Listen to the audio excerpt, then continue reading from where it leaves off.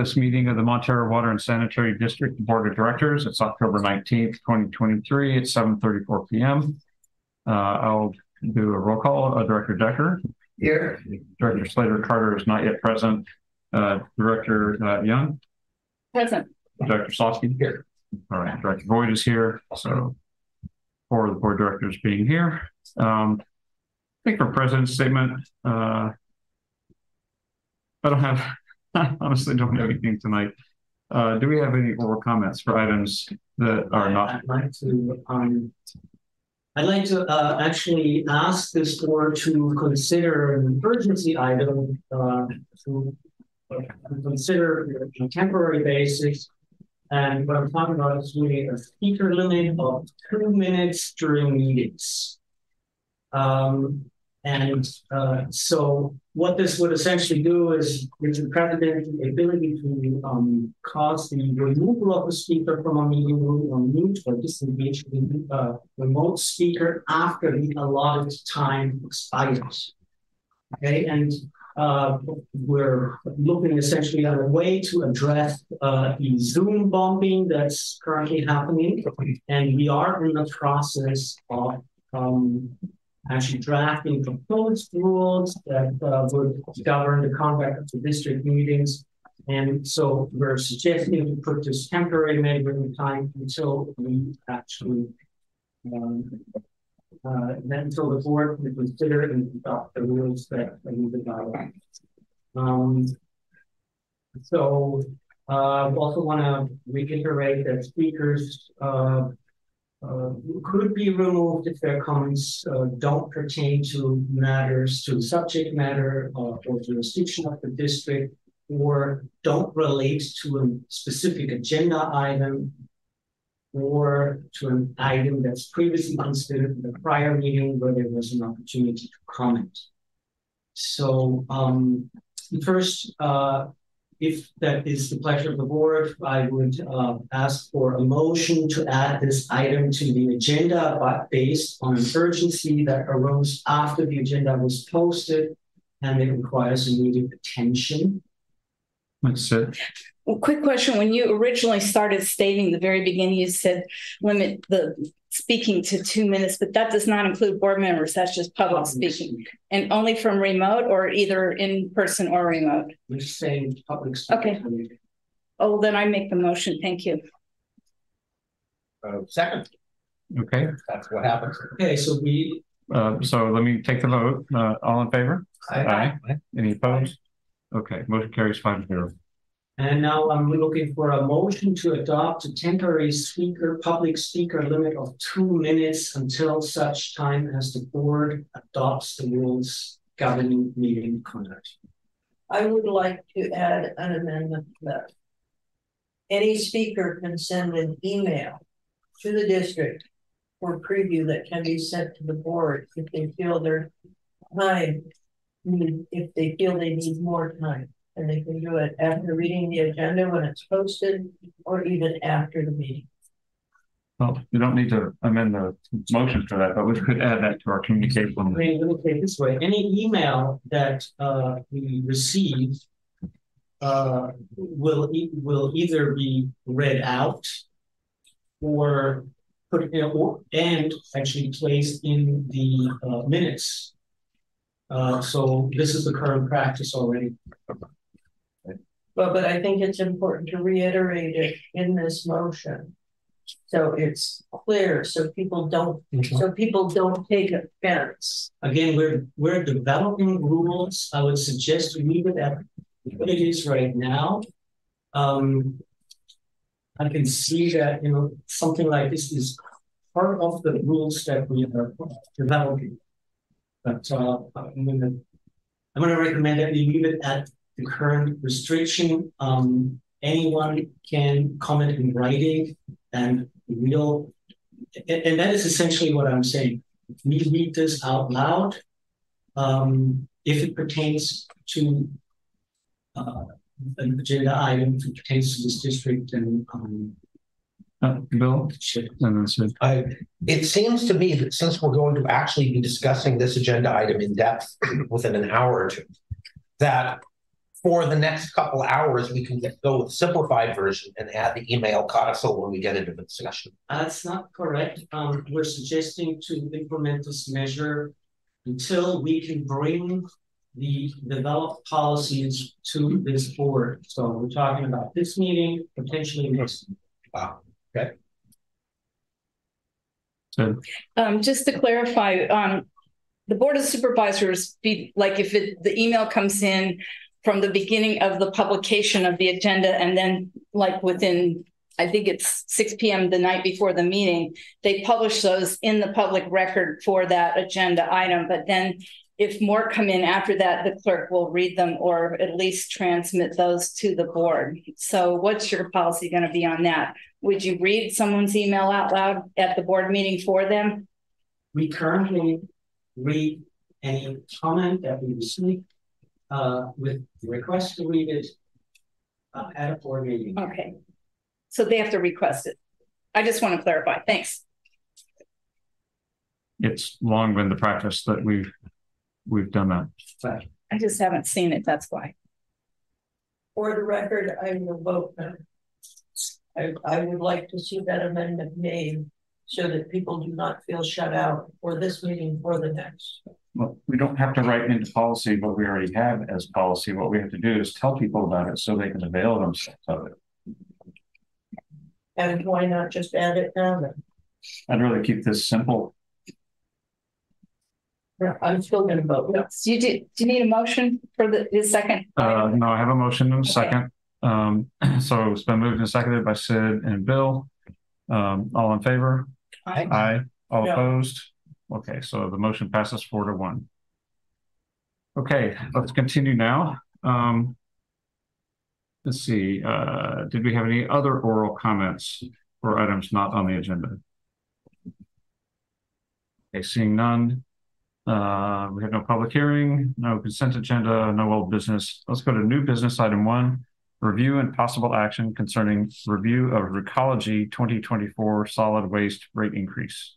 Yeah, thank you, Scott. So this is the item that we see every year up on this agenda. We usually get around September the financial statements from Recology, and our accountant Peter Medina reviews the statements and it essentially confirms the calculation that from these statements, there's a calculation in accordance with our contract that specifies how essentially the rate increases for each year for Recology are determined.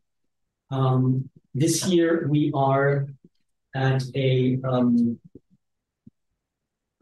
this is an index-based calculation. We have 2 years of index-based calculations, and then we have 1 year on cost-based adjustment factors. So here an index-based calculation. If the math is applied, Recology calculated essentially an increase of 7.87%. However, we have negotiated a 6% cap in our latest amendment. So replacing that on the overall rate, and that means there is 1.87% that could be added to next year's rate increase if that would keep the rates at or below 6% then. So we're asking, we also prepared a Prop 218 notice. We're running into this every year. It's time-wise a little bit difficult to schedule. The Prop 218 notice that we prepared, and we would also like authorization to send out, shows a public hearing date for the Prop 218 for essentially the adoption of the rates for December 21, 2023. So here we have the question if everybody can actually attend this meeting on December 21st. We have in the past also held these public hearings at the beginning of January. So if there is a problem, we could think about moving this to January 4 instead. So we're looking for essentially asking the board to receive the report from Peter Medina and authorize the distribution of the Prop 218 notice. And so with that, we'd like to know what the preference is for December 21st or January 31st. So I have a question before we go into dates. I was going through financial hardship and called to let them know that I had the CARES thing through PG&E at Recology. And I found out at that time that the smallest gray receptacle, which is the one I had, doesn't apply for the CARES discount in our district, but it does in Pacifica. So when do we negotiate those kind of things? Maybe they've changed it, but Chris made a special accommodation for me because it sounded like it wasn't fair that it's more expensive to have the smallest container weekly than it would be to have the discount on the mid-sized container. I'm talking about the gray containers. So when do we negotiate our contract? That's a good question. I think we have quite a number of years actually left on it. I think it's a 10-year contract. Okay. We're probably in year 5 or so. Yeah. We have actually the Recology manager here, Glenn Bongi. So, yeah. Glenn, I don't know if you can add something. Hi, Glenn. Hello, everyone. Can you hear me? Yeah, that's really loud. Yes. Am I yelling? Yes. He's turning it down. Okay. Is it better now? Much better. Thank you. Thank you. All right. So, Clemens, we can talk. We're open to negotiate ahead of time, and we're willing to do that. So I would have no problem opening this up for discussion. Well, I don't know if I still have the floor, but I recently joined the board, so maybe it's changed in the meantime. So you might want to just check if the Montara price is similar to the Pacifica price on the smallest container for people experiencing hardships.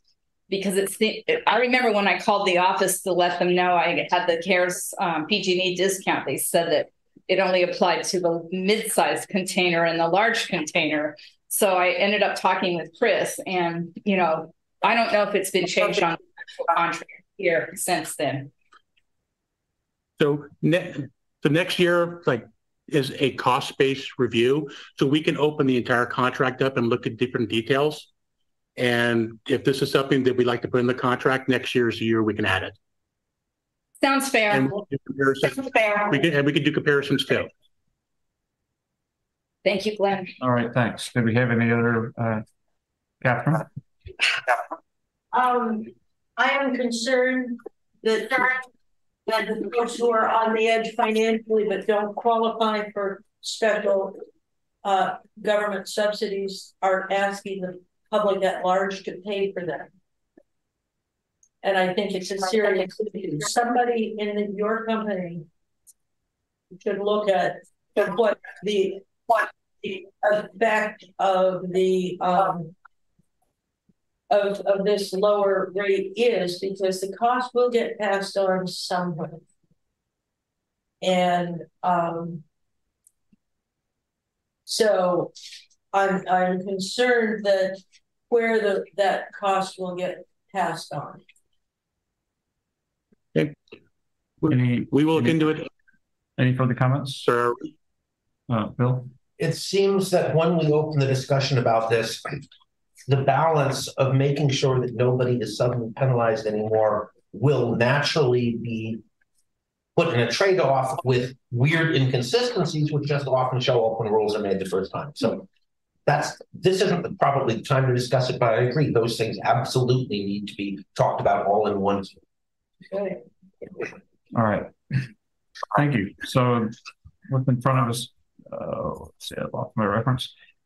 So Any objection to receiving the RVE accounting and advisory consultants report?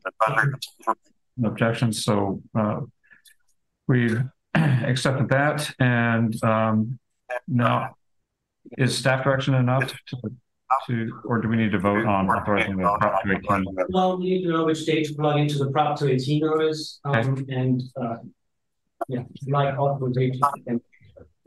So on the 21st, we have anyone doing Then an echo from this room. Glenn, if you could, mute, please.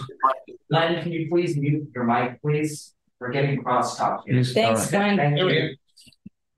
All right. December 21st. Is that a problem for anyone? All right, let's do it for the 21st then. Okay. Perfect. Good. Okay. Then let's move on to item 2, new business, review and possible action concerning approval of preliminary funding commitment for the Valimar Sewer and Water Relocation Project.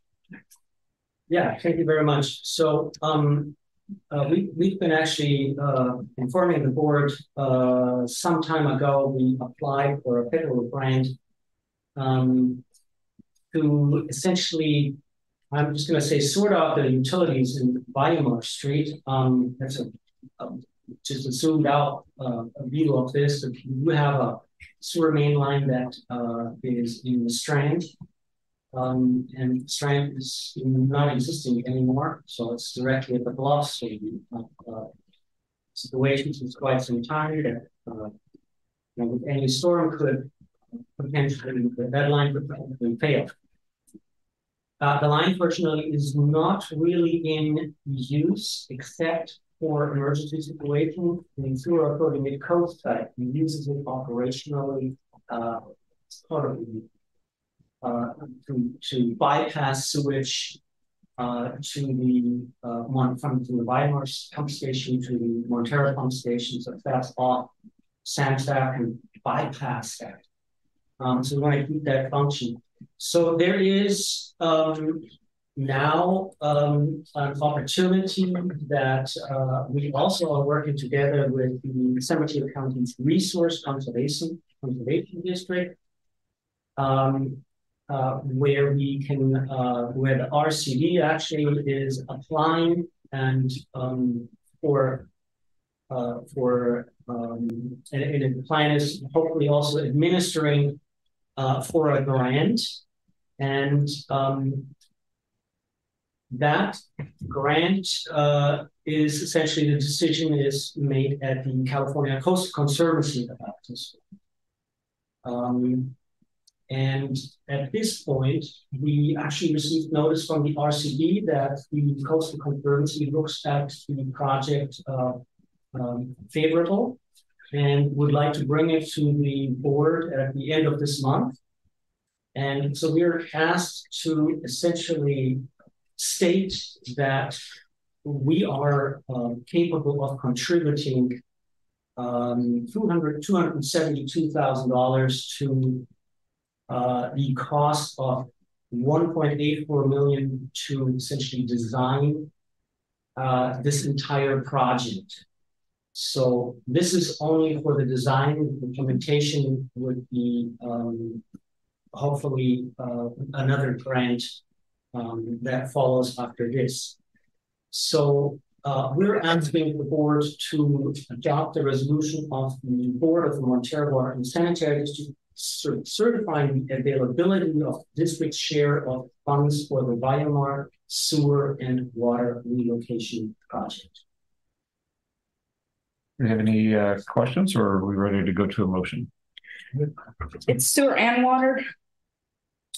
Yes. Oh, okay. I only saw sewer on here earlier. I guess I didn't read it well. And it's really the Niagara pump station that's involved, right? I didn't see on the picture, it didn't show one for Valimar. I'm just going to say, so the project is not designed, okay? Mm-hmm. So we're looking at designing the project, and I think that's when I can probably answer your question. Okay, all right, no problem.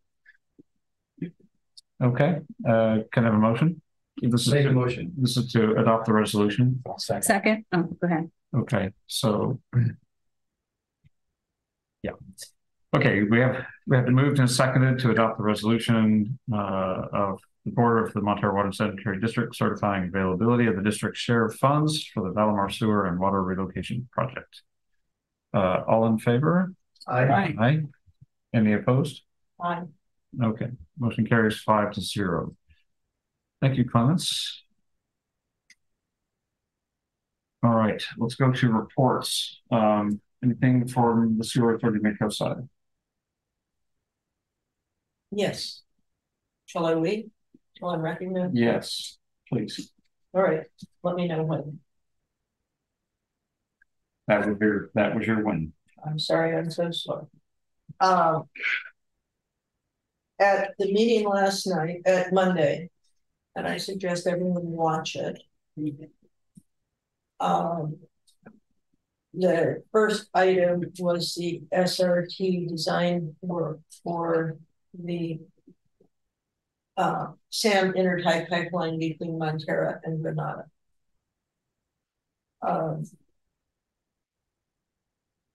Half Moon Bay was oddly quiet, not making any demands. And so we got to the end of discussion, and I suggest everybody watch that. It was a very good staff report.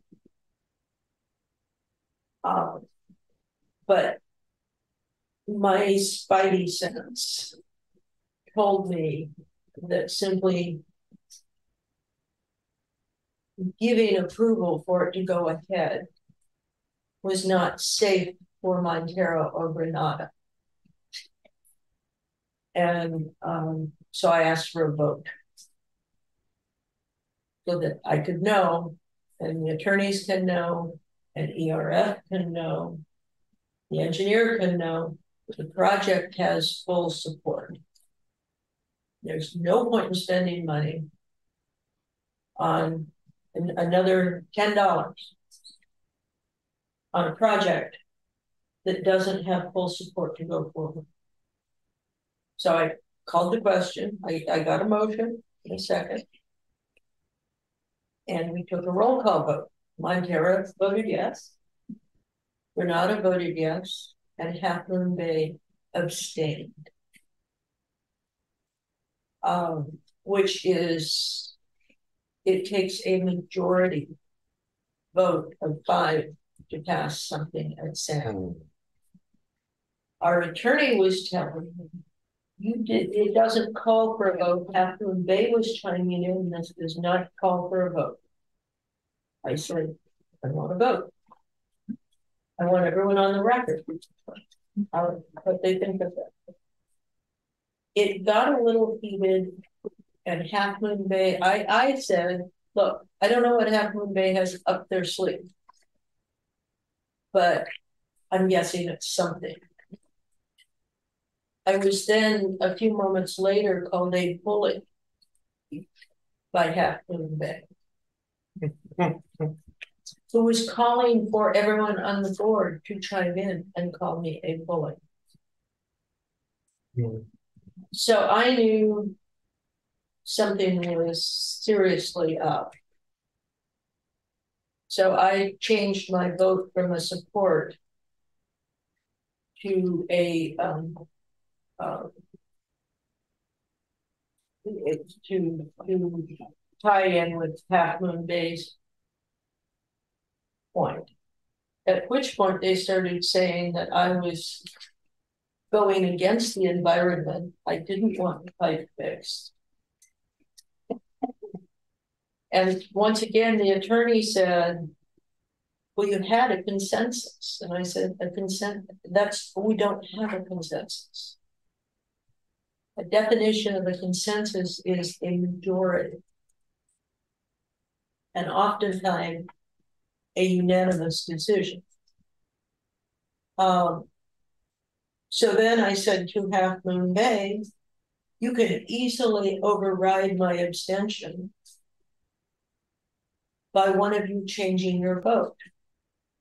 Will then be 5 votes to 3 votes.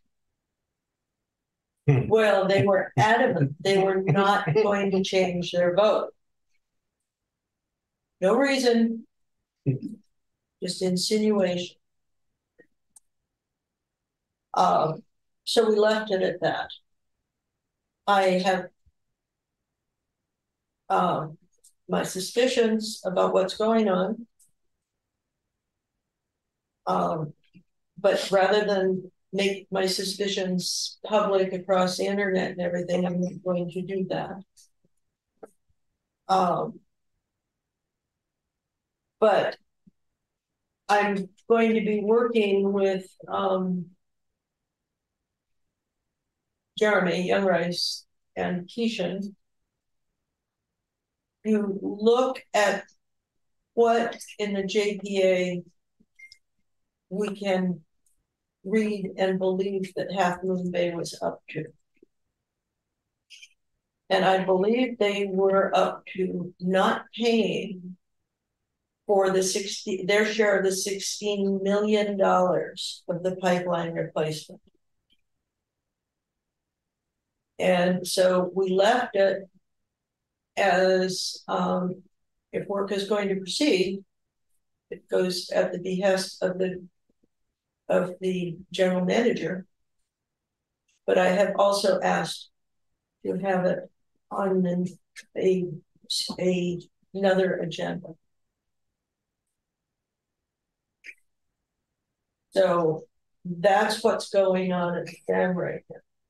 The other thing that's going on at SAM right now is November 18th, there's an open house. Everyone is invited. Children are invited with their parents. Dogs on leash are invited. And they're going to have light snacks and refreshments. It's a very exciting thing. The staff has been working very hard to get us prepared for the probable storms that are coming system-wide. And so I would encourage everyone to please come on November 18th at the SAM plant, 10 to 2. Saturday, Sunday? Yeah. Like I say, it's a good time for people to thank the crew at SAM. They are the most important environmental agency on the coast. Our streets are clean. Our beaches are clean. Our creeks and other natural habitats are clean. And when we flush the toilet, it goes to Half Moon Bay and it gets treated. The other thing that we were talking about was each district putting out a note of some sort, either on Nextdoor or whatever, that if it looks like the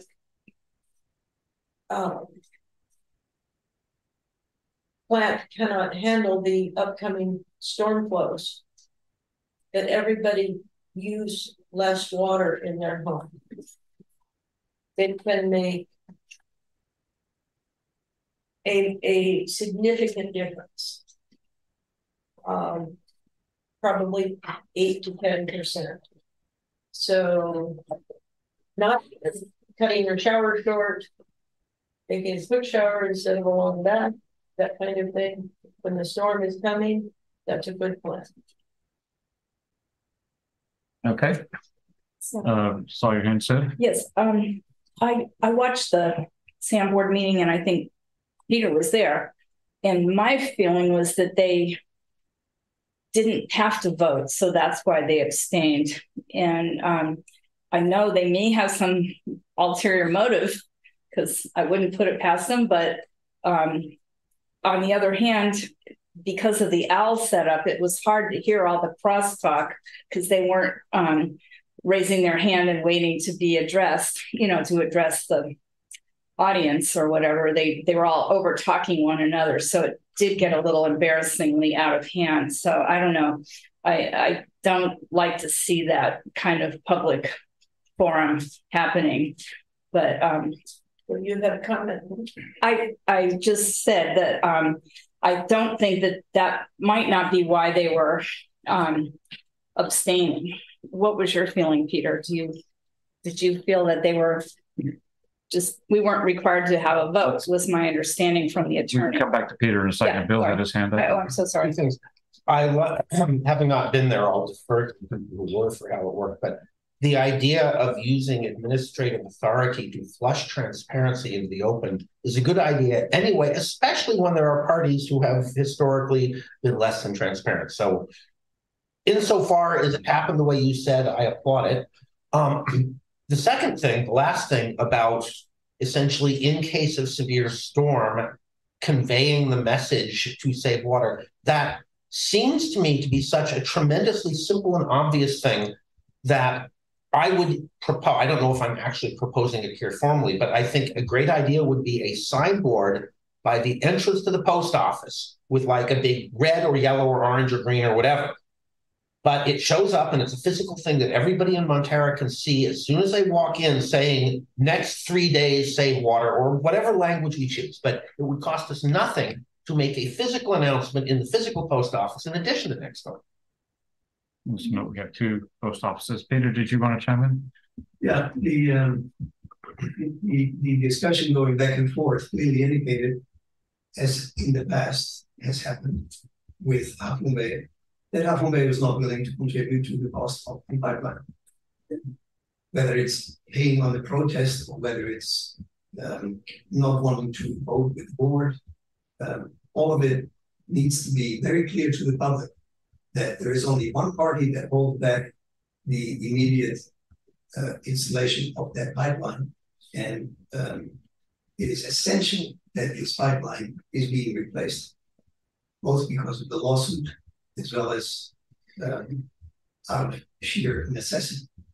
The solution at the end was that we will wait for the outcome of the lawsuit that will then force Half-Moon Bay into paying for the pipeline.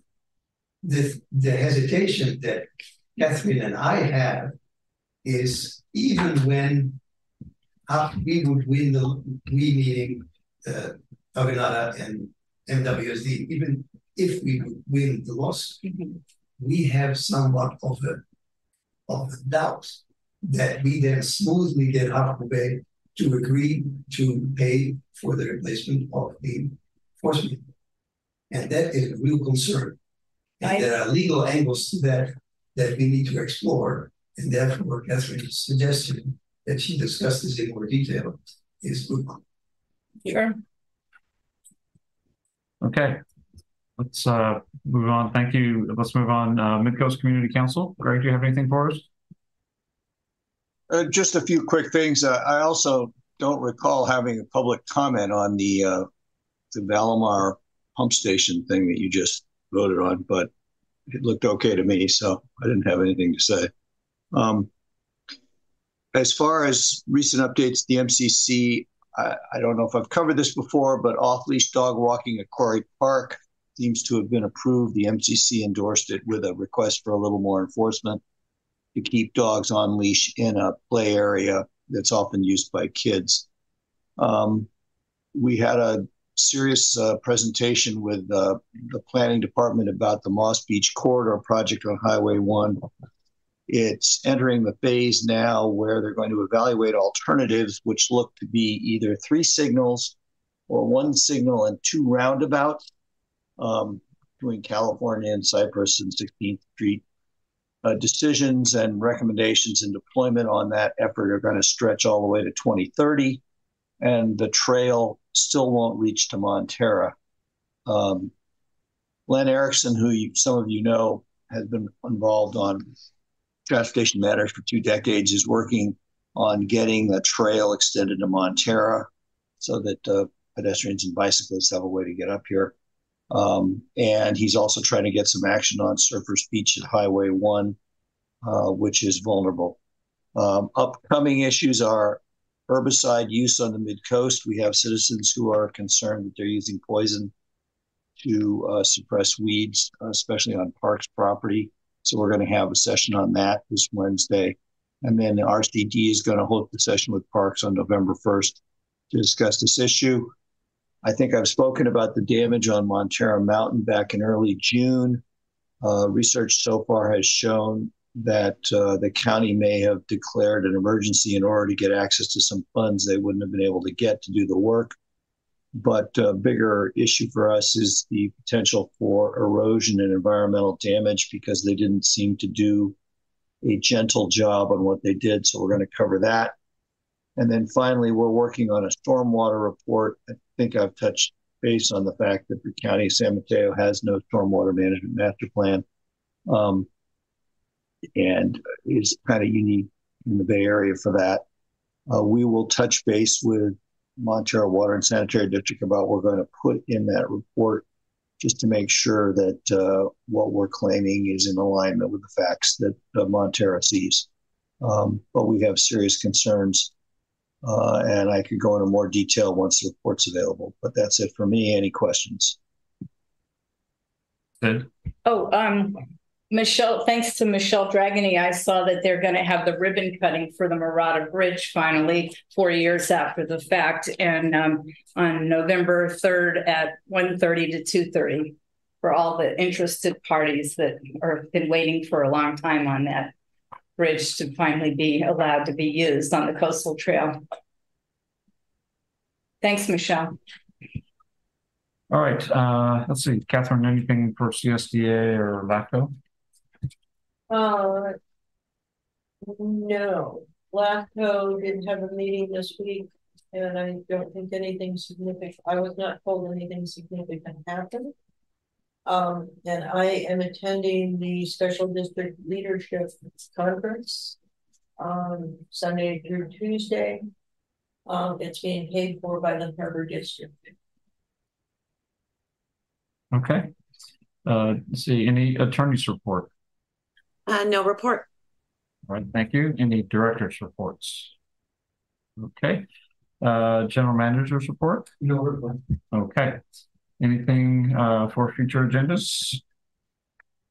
Okay, we are going to say farewell to our public and then reconvene in closed session, during which we will talk about two existing cases, City of Half Moon Bay versus the rest of us, and something about aqueous film forming foams products liability litigation, MDL number 2:18-MN-02873. That's what we have written down.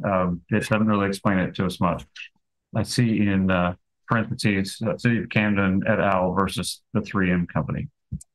Okay, with that, we are in recess. Thank you all for joining, and we will reconvene in, let's make it 20 after by the ball.